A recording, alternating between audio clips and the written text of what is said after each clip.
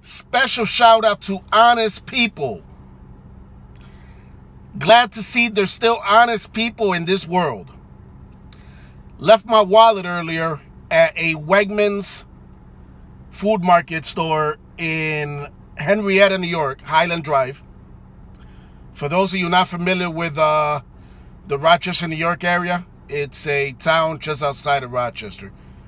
Basically one of Rochester's suburbs. And not only did I leave my wallet with ID, such as my driver's license, but there was also $28. I don't keep a lot of money in my wallet. It's more like a card wallet, actually, you know, for ID and stuff. But every now and then I tuck a few dollars in there, and there was $28 in there. And I had called Wegmans. Someone had turned it in. Thank you to that honest person. And then store security had it, and they gave it to me when I came in, and the $28 was still in the wallet. Thank you.